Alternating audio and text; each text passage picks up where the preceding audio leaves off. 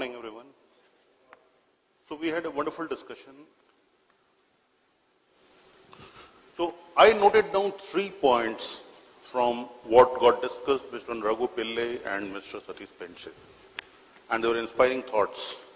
All of you are sitting, CIOs here.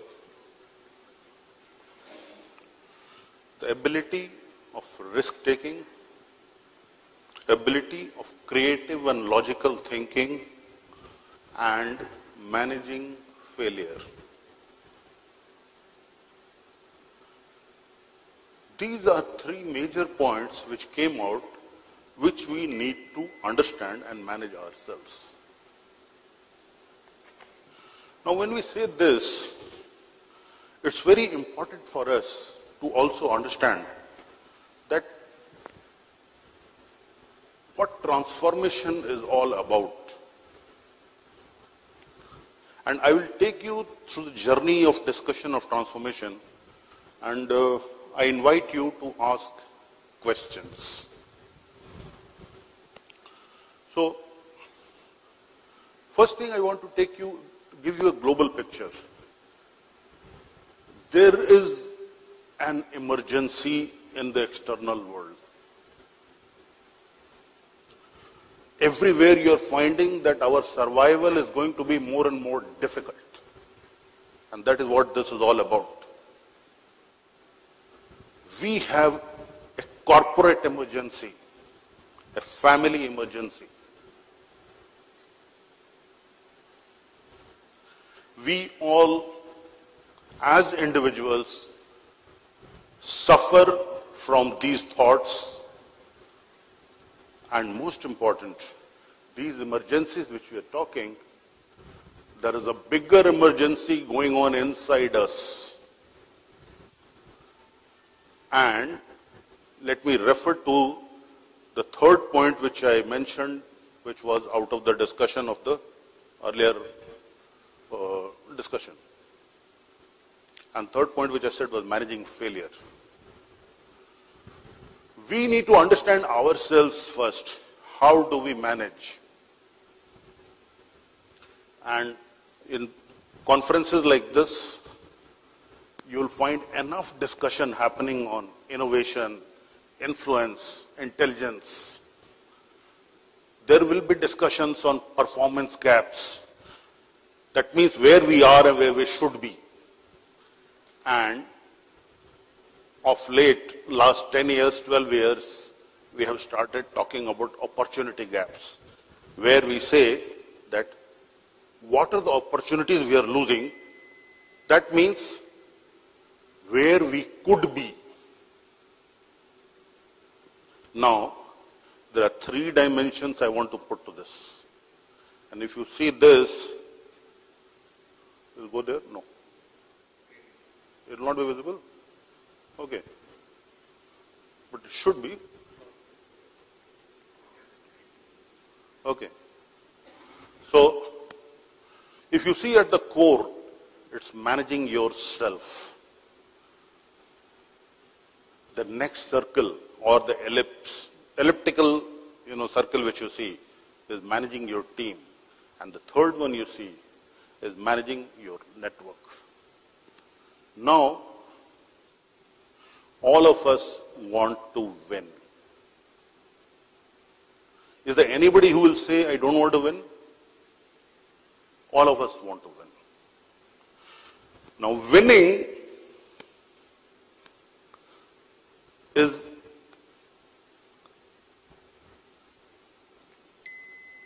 winning comprises of lust, greed, and desire.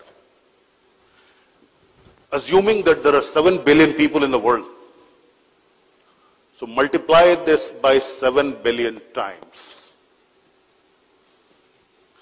And if you want to win, winning is a function of expertise. And expertise is a function of action.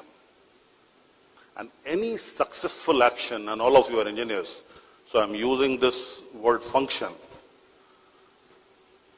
Expertise, successful action is a function of consistency, concentration, steadfast adherence, and constantly doing the same thing to the extent of monotony. Now, a successful action will lead you to expertise and then to winning. Let me give you an example here. I'm sure all of you know Prakash Padukone. 76, 77. I am not sure about the badminton situation today. Only thing I know is Saina Nehwal keeps winning. But 76, 77, India was nowhere on the badminton map. The only person who brought us on the badminton map was Prakash Padukone. And when Prakash Padukone was winning in India, there was a country in the world, which was a very small country, very little known about anything other than some tourist destinations.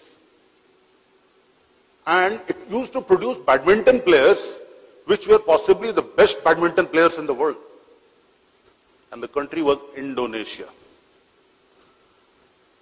So he actually went to Indonesia to find out that what is that they are doing which we are not able to do.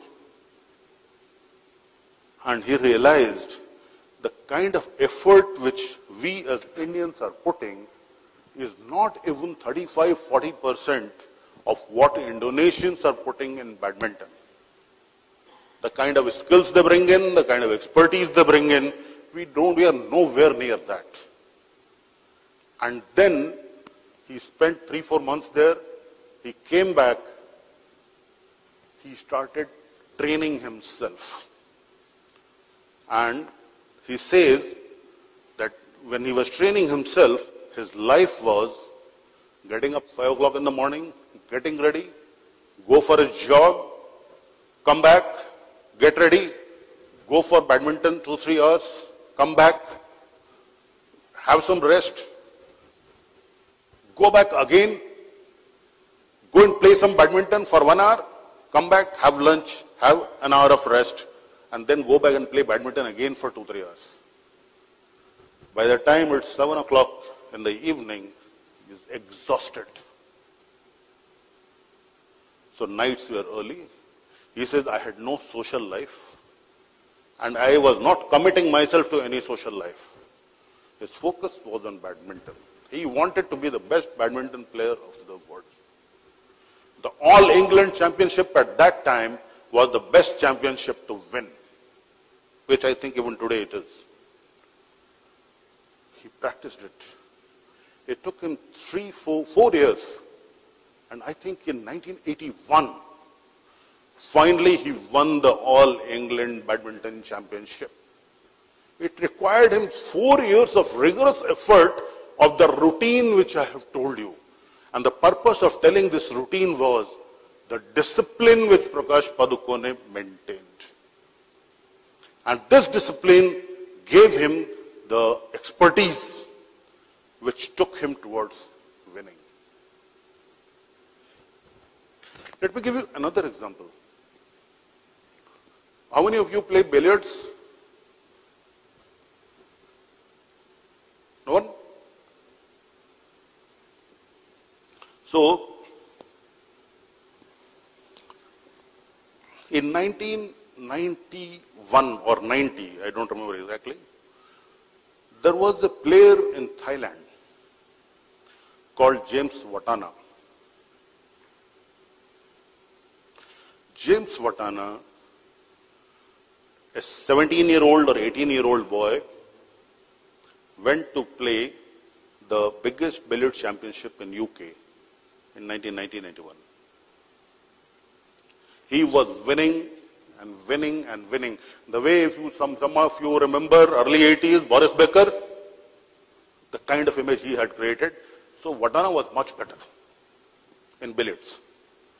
He was winning every tournament. He was queuing very well. Suddenly it so happened that, and the match was best of 19 frames. It was a snooker, not billiards. So best of 19 frames. Watana was leading 9–3. Almost everybody was watching it, was sure that Watana was going to win.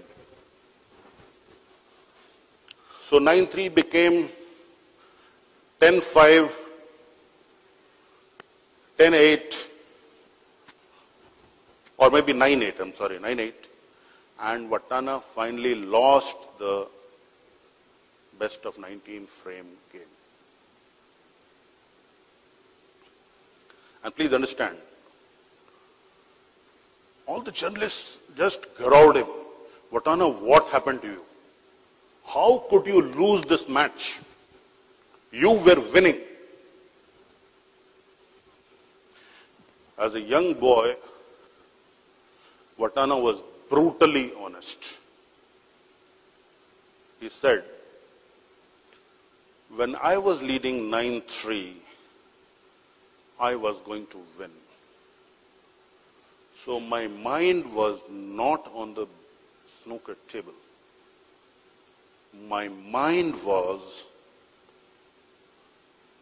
in the house of Singapore,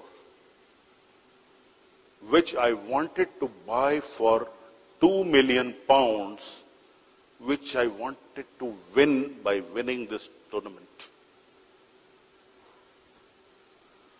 And my mind was constantly in that house. It never moved out. So when I lost the first game after that, and when it became 9-6, 9-8, I still tried to bring my mind back. My mind, I thought I will be able to come back. And then moment I thought that I was going to bring my mind back to the table for the cue, my mind was full of fear of losing. So I got scared that first of all my mind was there in that house, and the second thing was my mind told me that you are going to lose now. So he was constantly at a place where he wanted to win, and it was his house, and now he was losing that house. So Watana didn't leave it there, and that is why the story comes. He came back and he tried to understand why it happened to him. And when he said that my mind had a mind of its own, and that mind had ordered this mind to go from the table to the house. And it never came back from that house. So this mind control I couldn't do at that time. No, the most important thing, what he did after that, he trained his mind. He went to monasteries to train that. How do I control my mind? And controlling this mind, he learned from the monks. 3 years later, he comes back for the same tournament. He is standing in the queue, and there was a big hall in which snooker matches were going on, and the announcer was calling him, calling the people. They were going on the tables, playing their matches. Watana was about to be called for the next match. He was waiting there. And somebody from outside came and said, James, your father has been shot in Bangkok.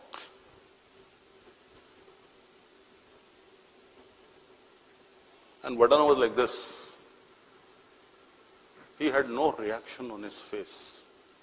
He said, if you want, I can escort you to the airport. The tickets are ready. I said, no. His mind was so focused. He went on the table and played the best snooker of his life. And not only his life, he created a world record. He played 147 points, which in cricket, which all of us understand very well, is like taking 10 wickets in an inning. Watana won. Later on he came to know that his father died. Now the point I want to drive is the power of understanding your focus, the power of understanding your failure, and the power of managing your failure. Now these are aspects we need to understand ourselves. And if we do that, we will be able to manage our failure. We will be able to manage our success. The most important message in this, when Vatana lost in the earlier phase, Vatana was focusing on the outcome. His mind was he had won. And in the second one, he was focusing on the process. So every step he was focusing on. And that was the difference. Now,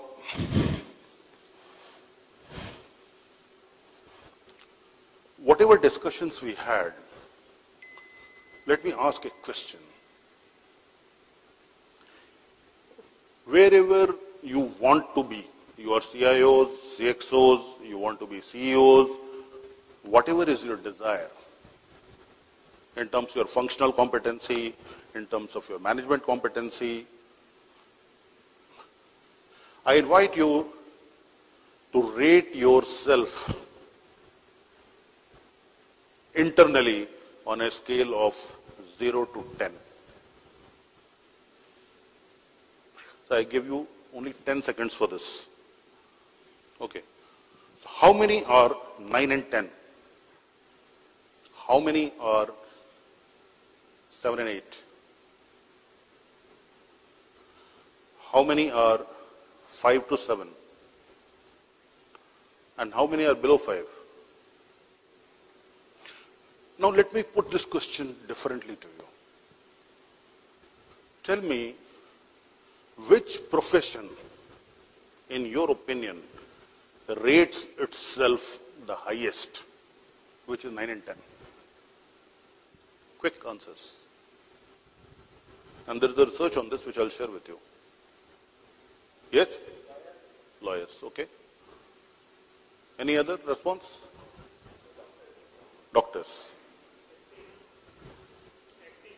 Acting. Okay. Surgeon, doctors. What else? Can't hear. Cricketers, okay. Drivers. Teachers. Politicians. Pilots. Politicians, yeah. Somebody said that. So the research says that the profession which rates itself the highest in its competence are athletes. They are the people who go and win Olympic gold medal for you. Then comes the priests. And the priest can be any religion. Of course, in the second category, the doctors and lawyers come. Where are engineers? So engineers are somewhere below that. And why? One most important thing which we need to learn is we, and those who are not engineers, pardon me for saying this, but those who are doing, let's say, technical jobs, let me put it this way. We focus too much on our left brain, which is our analytical thinking. We do not allow our right brain to think for ourselves, which is what also the point which came out in the earlier discussion. The creative thinking does not get honored over logical thinking. Our mind has been trained to think logically. No disruption. Now, this is very important because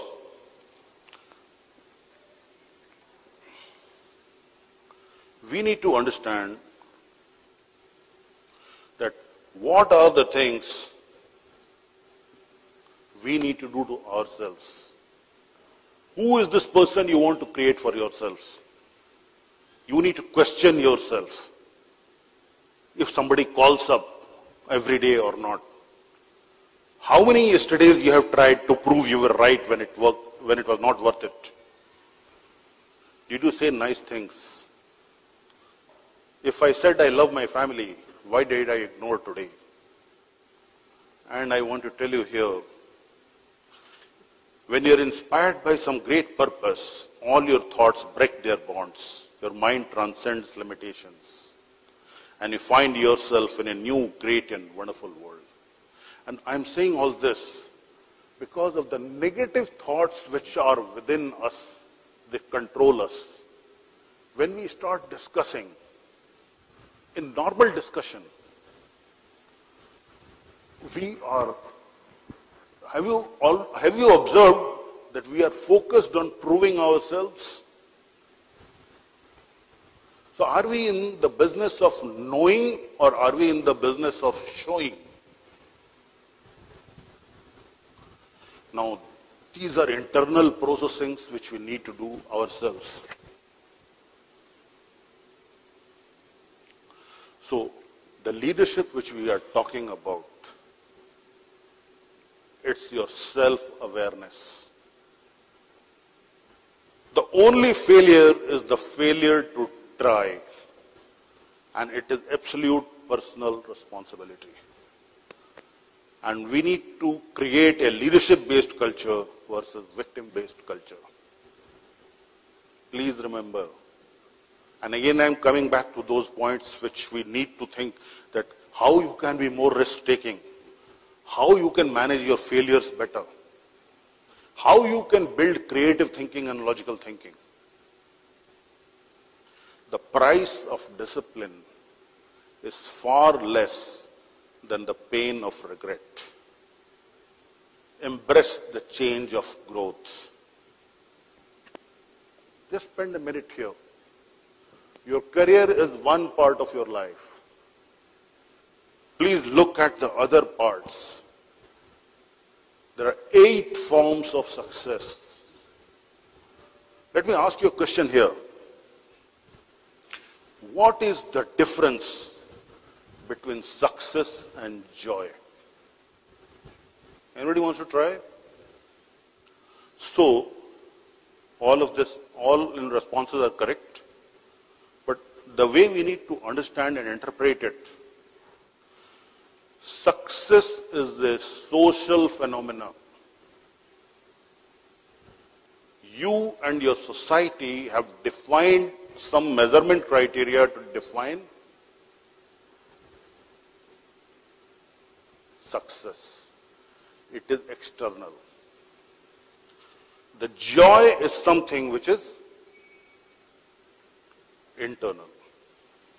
And based on that, if you look at the 8 forms of success, the inner life, the health, the family, the career, the economic life, the community life, the adventure life, and the impact life. You need to define your goals into these areas. And that will define your success. The person who catches 2 rabbits catches none. So remember those things which you want to do for yourself. And I'm again repeating those points. I'm repeating those points of risk-taking ability, of creative and logical thinking, and managing your failure. These are the points which came out. Now, do the difficult thing first in the morning. Can you improve by 1% every day? Try to keep your mind relaxed. You may get better ideas. Because in the last 30 seconds of your life, you will remember the deeds we did not do and the love you did not give. Everything else will be irrelevant. And how do you prepare? your preparation in the area of, see, all these competencies which you can see here, I'm sure you understand this competency. But one competency which is slightly different here, which is on top. Can you build courage? The risk taking requires courage. How do you build courage as a skill? By getting into those situations which requires more risks, which you are sure that you can deliver them, and start small. Now, building courage as a skill is something which differentiates you, because you need to be sure that how you will get differentiated among your qualities as a CIO or a CXO or a CEO. What are the qualities in you? And all of you have got some quality which differentiates you from others and which are better compared to others.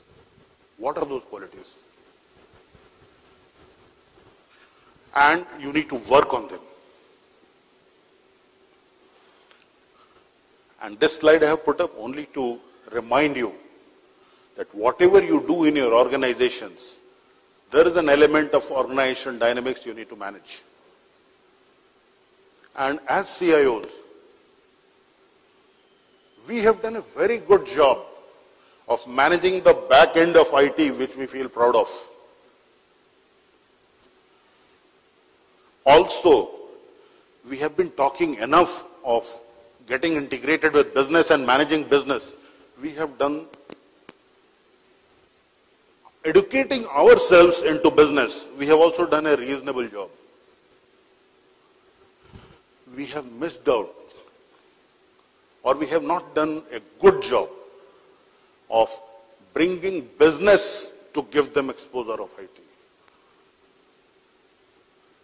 So, strategically what happened was, many of the CIOs, and it's since last maybe 12 to 15 years, you'll find that business people migrated into IT and they become CIOs.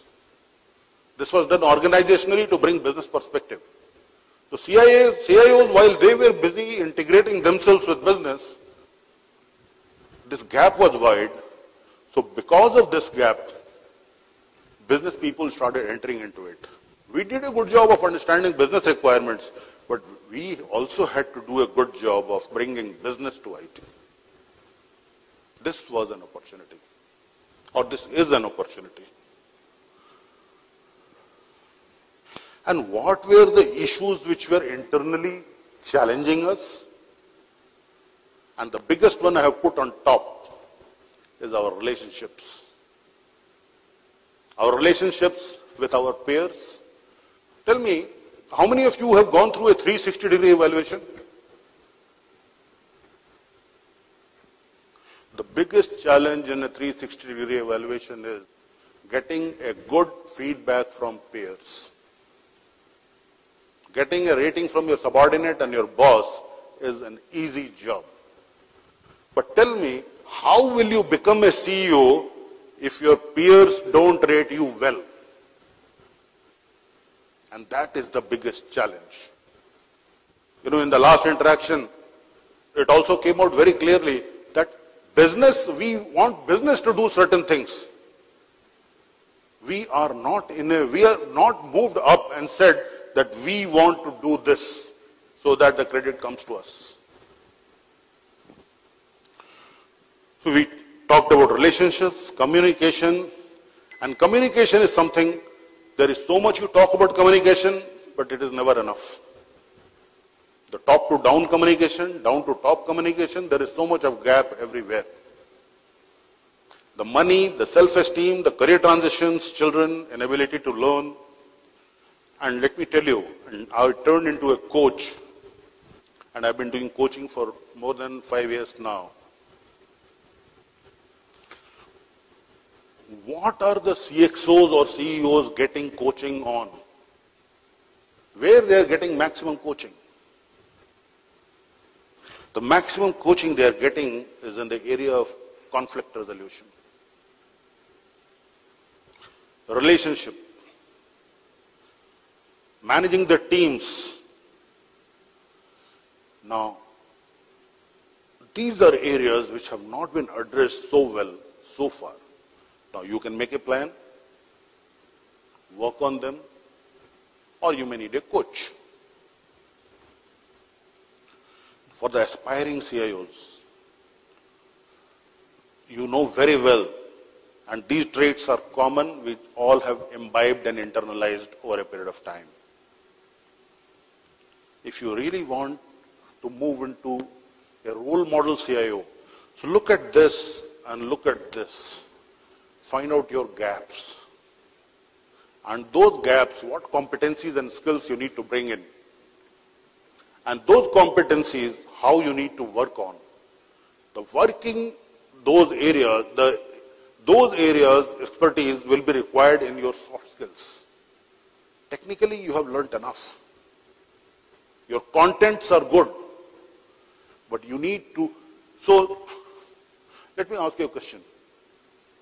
When you make a mistake and you are standing in front of the board and something has not happened, and you are actually, expecting that somebody is going to fire you, and you have to answer something which is politically correct, something which is factually correct, and it makes sense.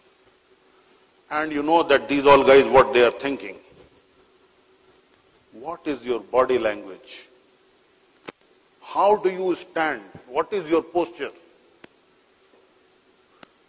That decides you. That gives a flavor of your confidence, your ability to manage your failures, your ability to understand the cultural and the contextual perspective. Are you able to understand different contexts? The context which you have and the context which the board has. And this, I am not talking only of the board. This can be a situation of different businesses, and I have worked with conglomerates with different businesses. So there used to be so many, 5 MDs I used to manage. So the different MDs with different perspectives with their board. There was also a discussion on the CIOs. They are of different types. And the way I want to categorize them, so there are first-time CIOs, there are experiential CIOs, and some of them become transformational CIOs. And what are the qualities which a first-time CIO should get into for becoming a transformational CIO? And then again comes this. So everything actually decides that the gap between knowing and doing, you know so many things, how much of it you do. And the gap between knowing and doing within you has to be challenged by you. And that is what will make you engaged with people. So we have so many challenges of people getting not engaged with the company, not engaged with themselves. And in moments of life, you will find many times you are in a self-pity. I should have done this, I should have done this, I should have done this. How do you come out of it and get into positive thinking? So I want to ask a few questions, and we need to be. So when we said that you want to manage yourself, there are few questions you need to answer, and that is also the reason I wanted some of you to come forward. Please think, if you are smart, your brain works quickly. They are low on empathy. And we all have got used to studying by case methods. The case methods again takes you to logical thinking. Our creativity needs to be understood. We need to break our cultural barriers. And when we talk about cultural barriers, I will give you the example of US and Japan. US is a typical transactional culture. Japan and India, they are relationship culture. So the first question to you, do you consider your formal authority as a useful tool, but not the primary way you influence others or the key driver of relationships with your people? If you have to rate yourself on 1 to 5, where do you rate yourself? Do you exercise your authority transparently, making clear what, how, and why you do what you do, and even share it with others when possible and appropriate? Again, rate yourself on 1 to 5. Please make a note if you are rating anywhere in these below 3. And be honest to yourself, nobody will ask you a question. Do you focus more on duties and responsibilities that come with authority than on the personal rights and privileges it provides? Do you avoid creating relationships focused on authority in which think of people merely as instruments to carry out instructions? Now these are behaviors. These are behaviors which decide you, about you as a person. Are you able to create and maintain relationships that are supportive and rich in human connections, but always focused on purpose and goals of the team and the organization? Rate yourself. Do you avoid trying to influence people by making friends of them, creating relationships that are close, which the relationship itself is ultimately more important than work it's meant to accomplish? So many people grow because of relationship, which is what I was talking to you. So your goal means your numbers which you are telling and your relationships. How do you balance it? If you don't balance it, you will be seen as unfair. And being unfair is the most important quality which a CXO develops very fast. You think somebody is unfair to you. Please think you are unfair to many people. And let me introduce another concept here. There is something which we call universal law. And in one of the laws we say, there is something called law of mirror. And the law of mirror says that what you see in others is actually in you. The problems which you see in others is actually in you. There is another one, law of giving. What you give to others, you get it back. There is a law of attraction, which says basically that the birds of the same feather flock together. You attract people with similar qualities. Now, these are just to give you a flavor. When you move to your team, how do you limit culture and capabilities? How do you develop trust? And there is another concept I want to introduce to you here. Let me show you this. Do you people know how the team does its work, recurring events, systems, and practices? Do they know and share the values, beliefs, and expectations that guide how they work together? So you as a leader, what you provide to them as a team and what they expect from you. Do they receive regular feedback as a team and as individuals? Do you review and discuss all these issues regularly with your team? And the next one I want to go to, manage your network. And this is something which we need to do a better job. So when we talked about initially about performance gaps, opportunity gaps, how do we manage our network? So describe the extent to which your relationships are characterized by, on the scale of 1 to 5. Now look at this network. I will not go too much into it. Are you in the center of it? When anything happens in your organization, are you the first one to get information? Or are you the last one to get the information? Are you in this? So there can be a set of network and you are keeping yourself away because you are the CIO. Do you interact enough with your people? Do they come and tell you the information? Do your peers tell you the information? Do they trust you?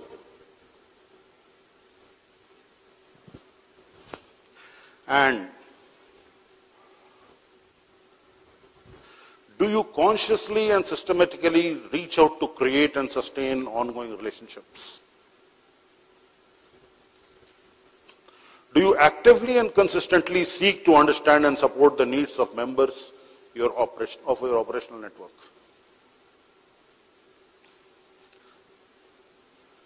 And if any of your answers are 3 and below, you need to work on it.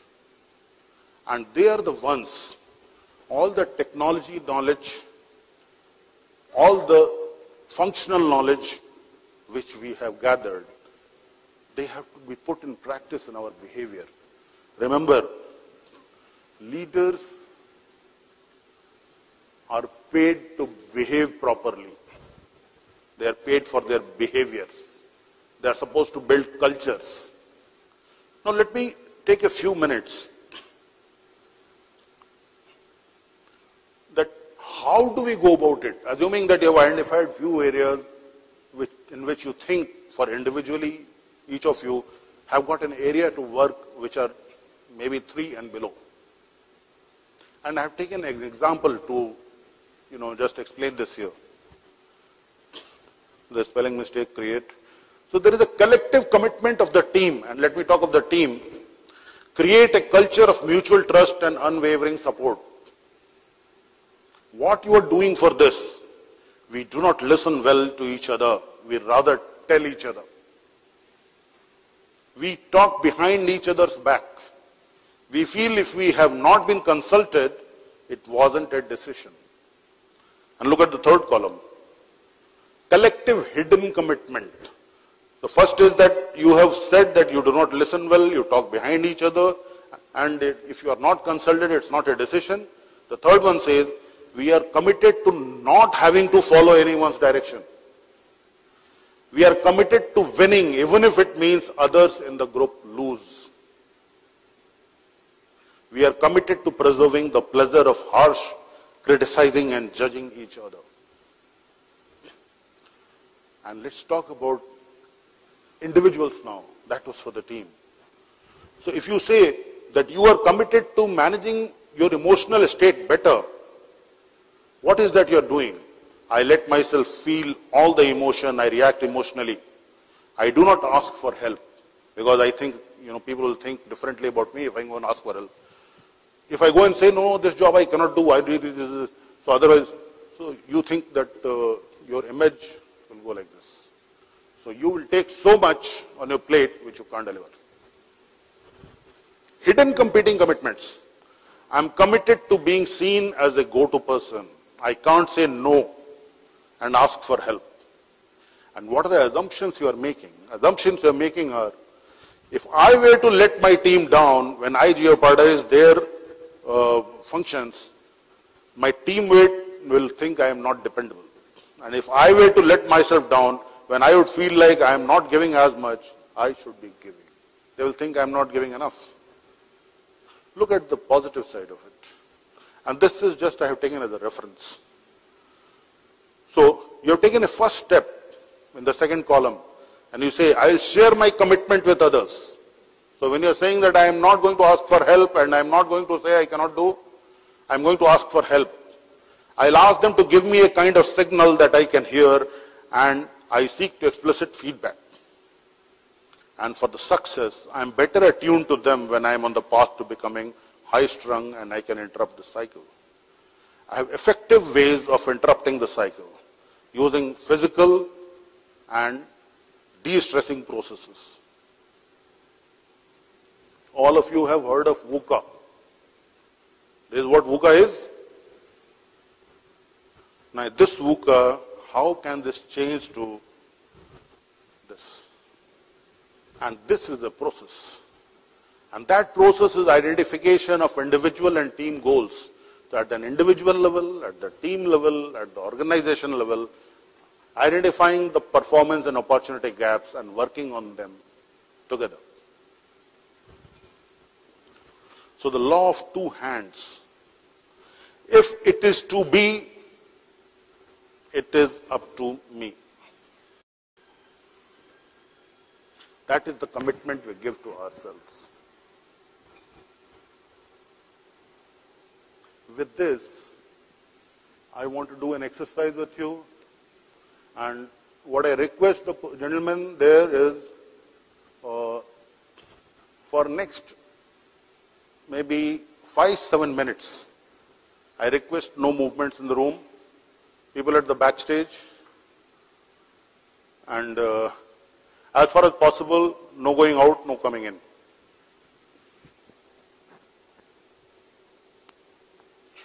So I invite you people to close your eyes and take 3 deep breaths.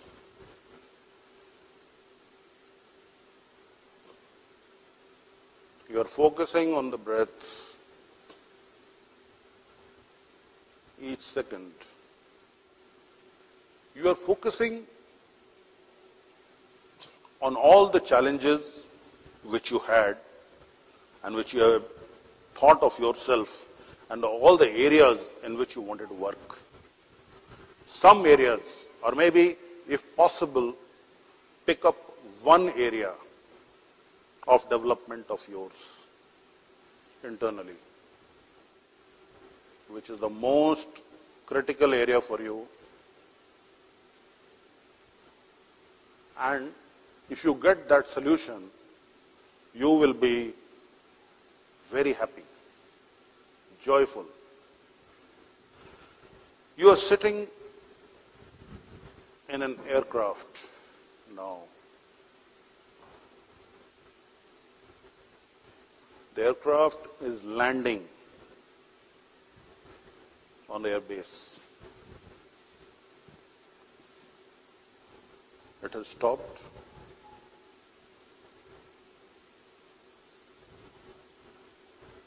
You have come out of the aircraft. So the line on which the aircraft lies, there is a line on the airport. You come out of the aircraft slowly and you start,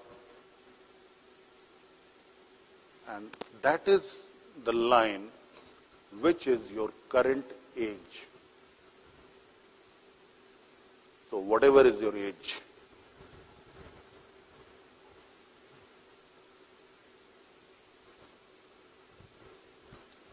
you move back on the same path on foot on which the aircraft came,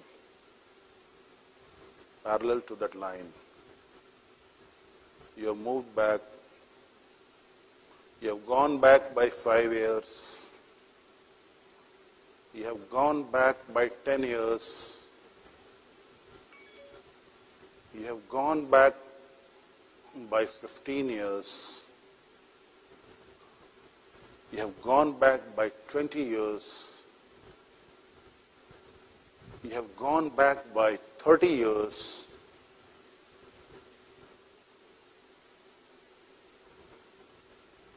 And now you are back to the point when you were 10 years of age.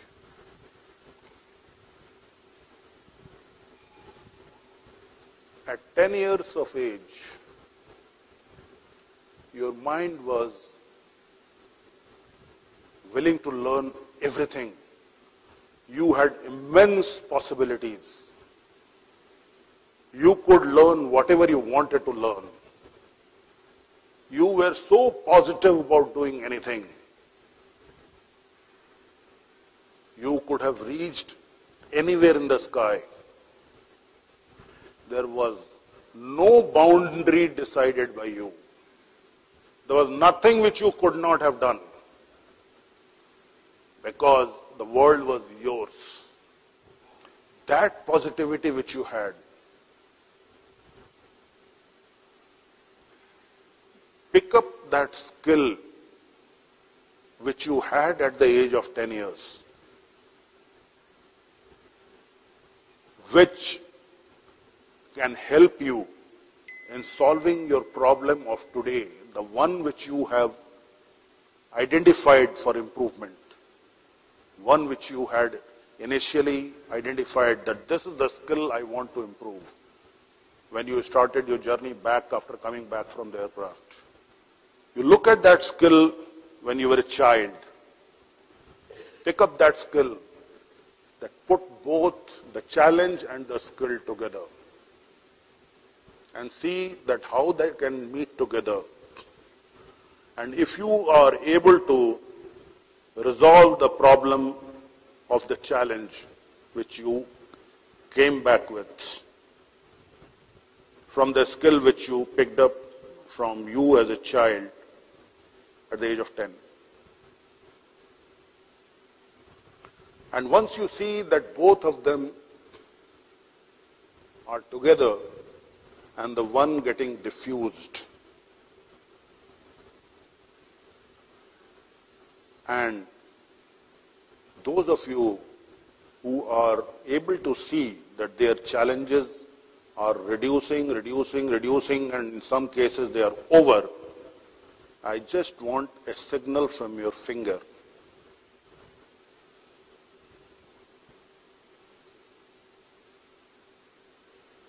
The skill at the age of 10 as a child and the challenge which you came back with, put them together and how they are dissolving the challenge. And if you are able to resolve that, just give me an indication by raising your finger. The challenge, the circle of challenge and the circle of skill meet together.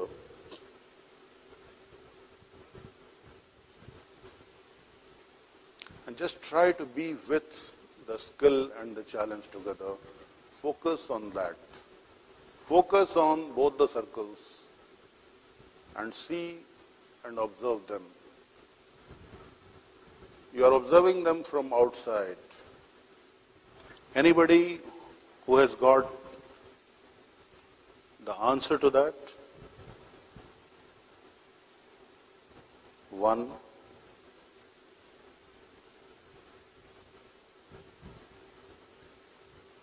Two.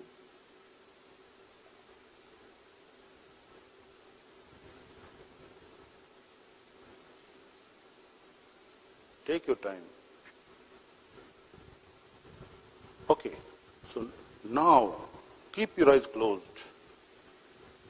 We have got few people who have got their answers. Just give me with a finger how many of them are still thinking that they will be able to get it. Just give me a show of finger so that we can continue it. Otherwise, we will take a different direction.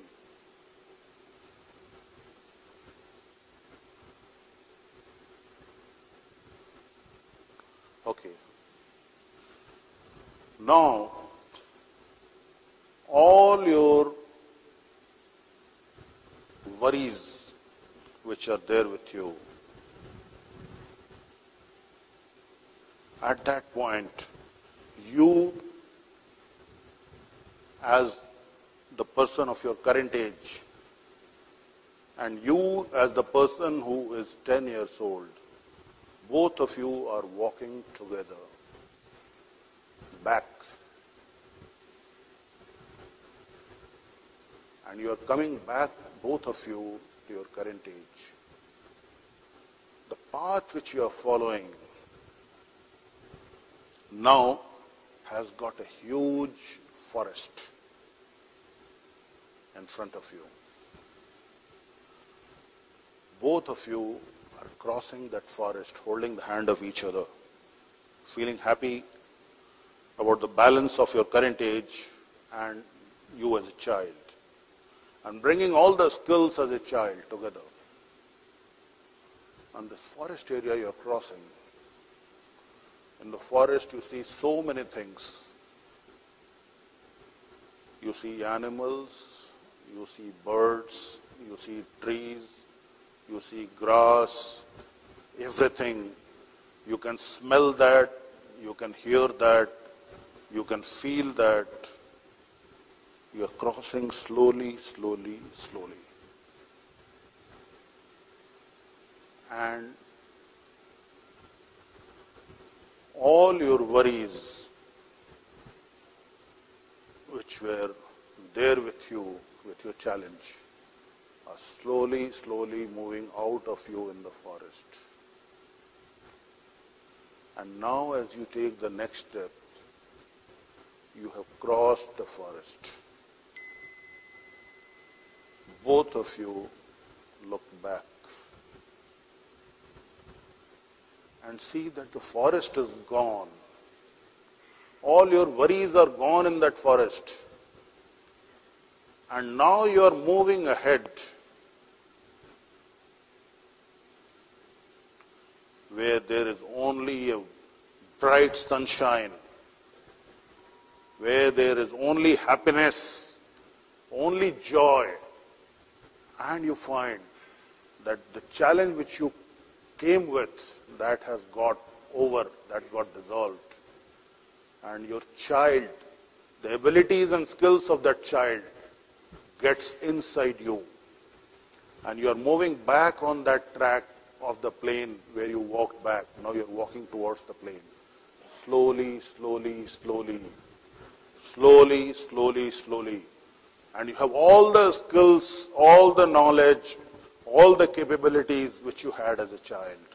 All the resources. And you are moving back. And you are coming back to the door of the plane, which is your current age. And at this current age, I invite you to rub your both palms and put it on your eyes and slowly open your eyes. Thank you. How many of you could experience the challenge diminishing? So let me tell you, this exercise which we did is called timeline. And this is, we had a shortage of time, but this timeline actually gives you the energy and the resources of you and the positive thinking which you had as a child. And we need to bring in those resources to help ourselves. And as a child, you were not greedy, you were not jealous, you were not afraid, and you could have done anything. And you have come back with those ideas with immense possibilities to do anything which you want. And at least the challenge which you carried, for some of you, you would address them. So these are areas in which we need to work as individuals, as teams, as organizations, to identify that what are the possible challenges and how they need to be addressed and how to generate those alternatives. I have come to the 0-0. Thank you all very much.